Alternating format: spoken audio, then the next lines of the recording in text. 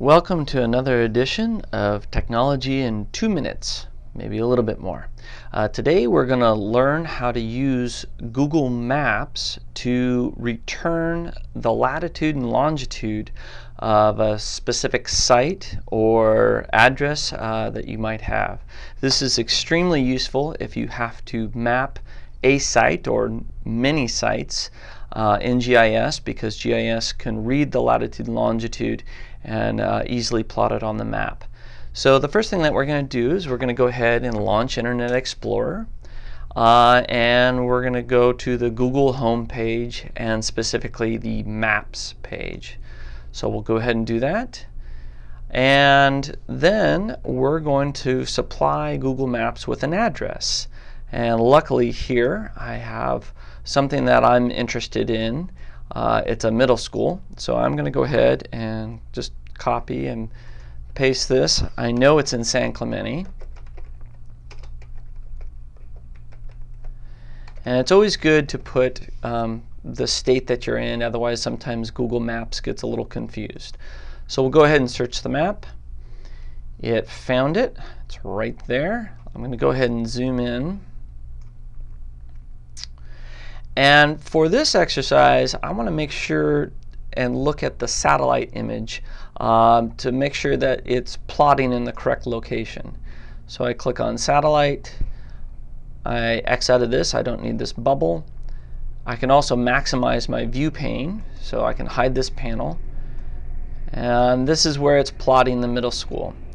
Now, I can right-click anywhere on this map, and it will pull back the latitude and longitude. So if I am interested in this middle school location, I can right-click right here, and I drop down to what's here.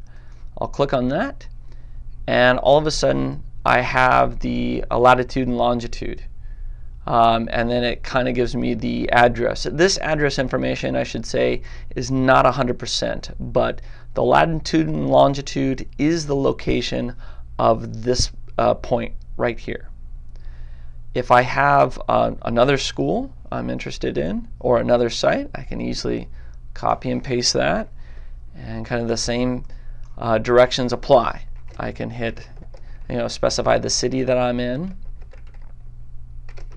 and the state, and it'll return a whole bunch of results.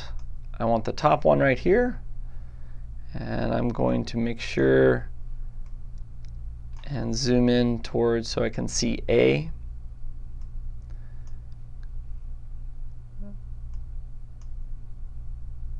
Now this is where it's really important to make sure you have the satellite image on, because as you can see, it's showing this elementary school right in the middle of a housing tract.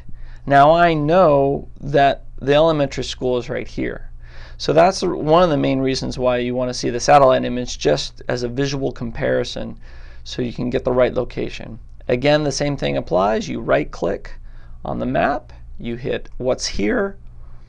It will give you the latitude and longitude of that site plus the address. Again, the address and information is estimated, but the latitude and longitude is correct.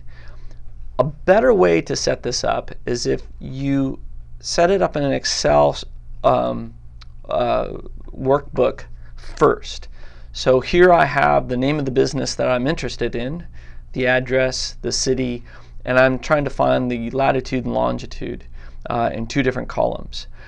This works great because it can easily stream right into GIS and be mapped extremely easily and efficiently.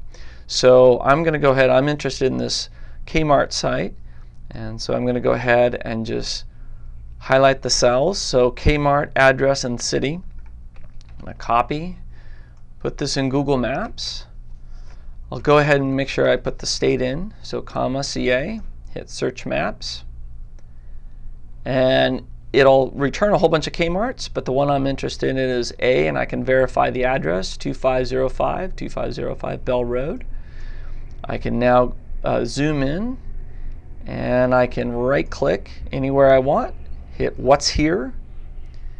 It will grab the latitude and longitude. I can now highlight this. I can hit copy, Control C, and I'm just going to go ahead and paste it into Excel. You may need to do a little bit of formatting here, but it's not much. And we'll go ahead and remove that comma, and there you go. The longitude is always going to be a negative number, and the latitude is always going to be a positive number, at least in California.